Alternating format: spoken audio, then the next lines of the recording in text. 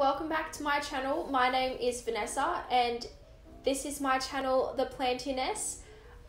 If you have never been before, we talk about all different sorts of plant related things here. So if that sounds like something that you would be interested in, make sure you hit the subscribe button down below as that really helps me out. So in today's video, we're going to be talking about Hoya Care tips or a Hoya Care guide, whatever you want to call it. To start off, I thought that we could do a quick background or information on Hoyas, as that is just a little bit of interesting goodness. So the first Hoya was described in 1810, and according to the Swedish Hoya Society, there are 750 published species of Hoyas. So it's likely that multiples of these are the same Hoya and they've just been published by a different person.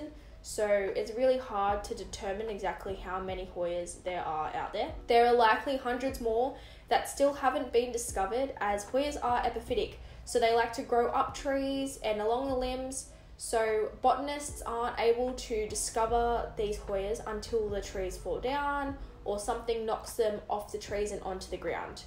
So that's really exciting because that means that there's like hundreds of more cool Hoyas out there that we don't even know about yet. So Hoyas, like most of our other indoor houseplants, are from tropical and subtropical areas of the world. So mainly Southeast Asia are where Hoyas are found. So these are countries such as Malaysia, the Philippines, Indonesia, China, and there's even some native here in Australia. So I think that that's so cool that we have Hoyas out here in the wild here in Australia. Hoyas are probably my favourite genus of plant alongside philodendrons. They're probably in a tie, I would say. And one of the reasons for that is that they're such easy care plants. They don't really require much, and as you'll see throughout the video, I think they're an excellent beginner plant, especially if you have a tendency to forget about your plants.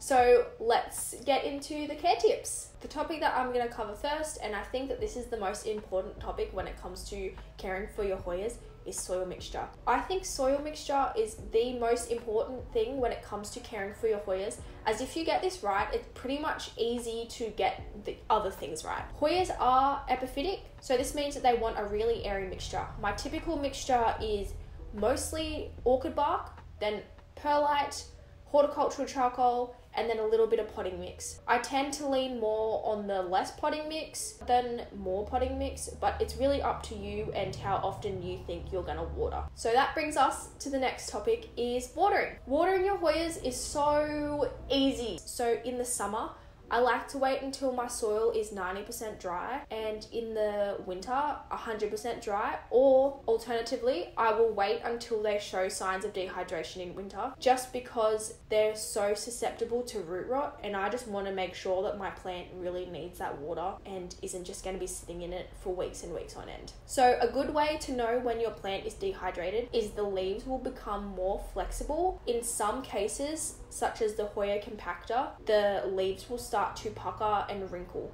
So that's a really good indication. But if you're using that as a method, please make sure that the soil is bone dry as well, as this could also mean signs of root rot. So if you use the two in conjunction, that's probably the best method to watering your Hoyas, and it's what works best for me, as I don't think I've ever had root rot on any of my plants. So fingers crossed that I don't after saying that, but it's what's worked for me so far. So when you are watering your Hoyas, it's important to water them thoroughly. Because you're waiting for your plant to become dehydrated, it's so important for the root health to make sure that they're all getting moistened evenly and they're able to draw that water back up efficiently into the rest of the plant to plump it back up. So if you're scared of overwatering, or you think that you are an overwaterer, when it comes to Hoyas, I think it is probably best for you to use terracotta pots. Most of my Hoyas are in terracotta pots, mainly because I like the way that they look, but also I just want to do everything possible to ensure that my plants aren't getting root rot. The terracotta, or you can also use ceramic or another material that wicks away the moisture, and it does help increase the roots to breathe. So that's another plus for your plants. So the next topic to move on to is lighting. Lighting, I think, is also really important for Hoyas. Some can tolerate lower light. Like we know with most of our plants, they can tolerate it. They're not going to thrive.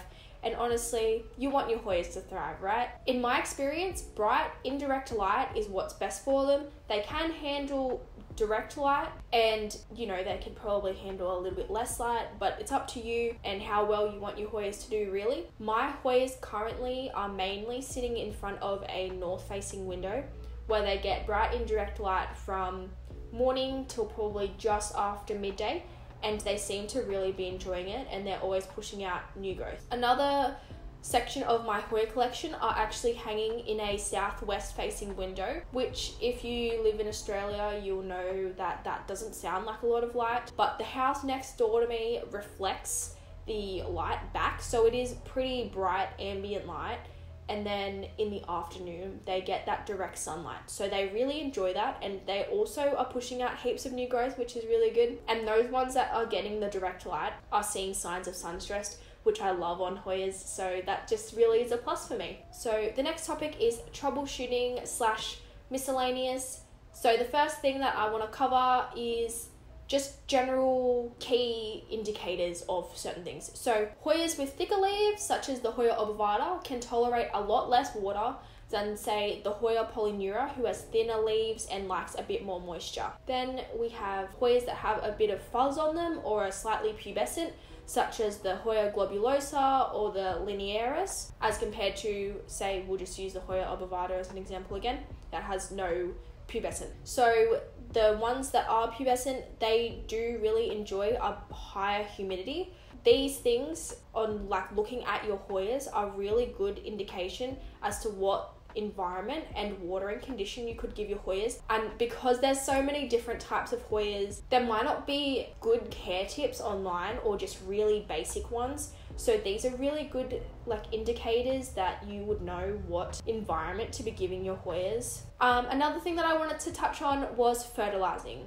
Because we know that Hoyas are epiphytic, they really aren't getting a lot of nutrients. So we have to convert this into our way that we care for our Hoyas. So I like to only fertilize during the active growing season, so spring and summer and early autumn, when it's still a little bit warm and they're growing a lot. Ideally, I use a quarter strength of the recommended mix, just because I would rather under-fertilize than over-fertilize, because the Hoyas have such a delicate root ball that you don't want to burn those with excessive amounts of fertilizer. If they need more fertilizer, you can always give it to them, whereas if they're getting too much, it's really hard to get rid of that. Pests. So the only pests that I have experienced on my Hoyas are mealybugs. And in my opinion, they're probably the easiest pests to get rid of. I have also, not that I have a big amount of experience with pests, I've only ever had mealybugs and spider mites, but out of the two, the mealybugs were easier to get rid of. I can do a getting rid of mealybugs on Hoyas video if you guys would be interested. So let me know down below if that sounds like something that you would want to watch, and I can definitely do that in the future. But really, mealybugs are pretty easy to get rid of, and I don't think that they're anything to be stressed about. Just keep an eye on your plants, and if you find some, deal with it quickly and you'll be fine, and there won't be an issue. Next up is yellowing leaves. Yellowing leaves could be an indication of three things, so overwatering, underwatering, and root rot. So overwatering. A good way of combating this is to make sure that if your plant is showing signs of dehydration or the leaves are becoming soft, that your soil is bone dry. If you're doing this, then most likely it's not root rot that's causing your yellowing leaves. So next up is underwatering. I think the good way to combat underwatering is just keeping an eye on your plant. When it does show those signs of dehydration and the soil is bone dry, just water it straight away. Don't wait. Don't think, oh, I'll water it in a few more days. Just water it straight away so that that plant isn't getting too stressed out. And the last for yellowing leaves is pests. So make sure that you're always checking your plants for pests, whenever you water it or whenever you walk past it. I think it's important with all houseplants that you're just keeping a really close eye on them, that you're not getting pests. And because we all know if one plant gets a pest, the likelihood of it getting out of control is there. And that just is when it gets too stressful. So just keep a close eye on all of your plants and you should be fine. Honestly, pests can be dealt with. It's not a big deal. It's nothing to freak out over. So the last one that I'm going to cover is pot size. Pot size, just make sure that the pot fits the root ball in it nicely. You don't want to have a pot that is like 2-3 sizes too big for the root ball. You just want like one size up when you're repotting with Hoyas, honestly. The root ball just needs to be like, roots grow so slowly, and you probably won't need to repot for another 1 to 2 years anyway. The roots are so delicate and so small that you don't want them to become too wet by using a too big of a pot. They're not going to use all the moisture in that soil, so just the smaller the pot size that you can use, the better. Honestly, that's just like a really good tip for when it comes to pot sizing and for your Hoyas. So that's it for today, guys. If there was anything that you think that I missed, or you had any additional care tips, please feel free to leave it down in the comments below, as they might help myself or someone else out. We could have like a little Hoya Care tips going on down below in the comments. Also, just know that my care tips are not gospel. Everyone's environment, where you live in the world, your house, the weather, they all change the care tips for your plants. They change the watering schedule, everything like that. So make sure that when you're using these, just use them as a general guide. Take everything with a grain of salt. You may need to tweak them to work best for you, and that's perfectly fine, because that's how we all learn and we get to know our plants better. If you guys wanted to see any more videos on Hoyas, please let me know down below, as I would love to talk more about Hoyas. They're my favorite genus of plants, so I could talk about them for days. Just let me know down below and I would love to do that. And if you enjoyed today's video, make sure you hit the like button down below, as it really helps me out.